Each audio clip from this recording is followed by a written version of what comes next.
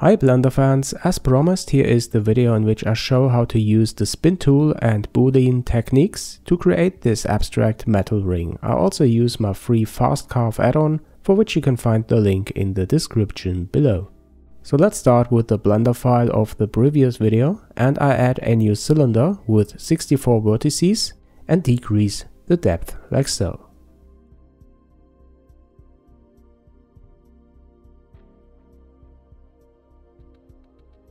Okay, then I duplicate this by pressing Shift D, scale it up in Z direction, and then scale down the whole object. And now I can use my fast carve add-on to subtract the inner cylinder from the outer one.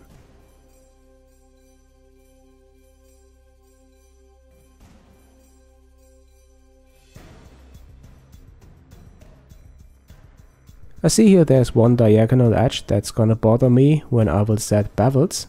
To turn this diagonal edge to a straight one, I use the knife tool, press K to activate it, then draw a straight line by pressing the C key followed by return, and then I can dissolve the other edge by pressing Ctrl and X. Then I rotate the object about 30 degrees around the Z axis, press R and then Z and then the rotation angle. And I do this to prevent errors for later Boolean operations so that I don't cut into the edges of the top face. I will come back to this later on. Now I select this inner edge loop and press Ctrl B to add this bevel. And I can do this without any issues because I fixed this diagonal edge. Okay, now I insert an object. With that we can cut into the ring from 4 sides. This is just a simple cube, but I will use the spin tool to kind of duplicate it to 4 sides of the ring. So I move it to the left in edit mode, to the position from which I want to cut into the ring. Then I snap to the top view, and the origin of the cube is still the center because I moved it in edit mode. Then I press the spin button in the tools shelf. The steps are set to 4 and the angle to 360. The first one we can delete because it is overlaid by the one created by the spin tool. Oh, and I see that I didn't check the checkbox of the spin tool to create duplicates, and the result is unfortunately that the normals are switched, but this can be fixed easily by pressing the Ctrl and N key to have consistent normals again.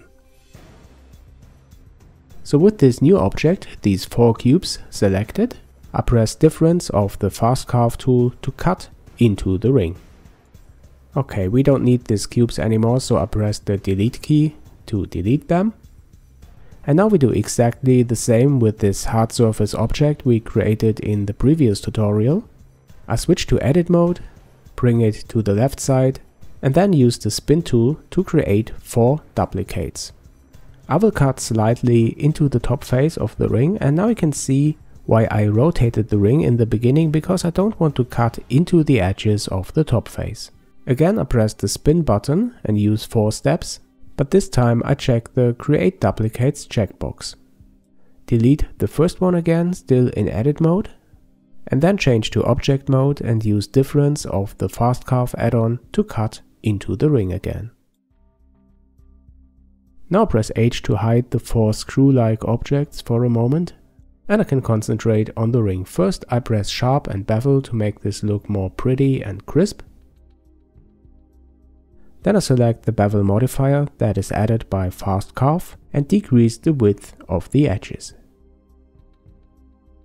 Alright, the last thing that I want to do is to add a new cycles material for the ring and add the principled BSDF shader. I use a gray tone, set it to full metallic,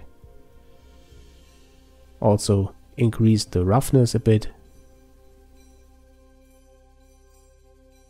and for the sake of this tutorial we can go with that.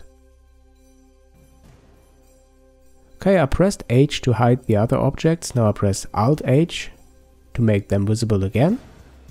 And before I render this, I make the meshes appear a bit more random and realistic. I press the L key to select the mesh that I hover with the cursor and perhaps move it a bit to the inside or rotate the mesh around the Z axis just to bring a bit more variety to the scene.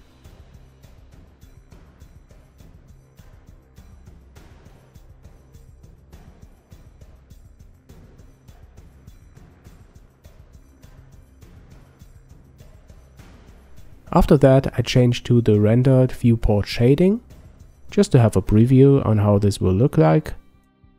And then I adjust the camera and render this.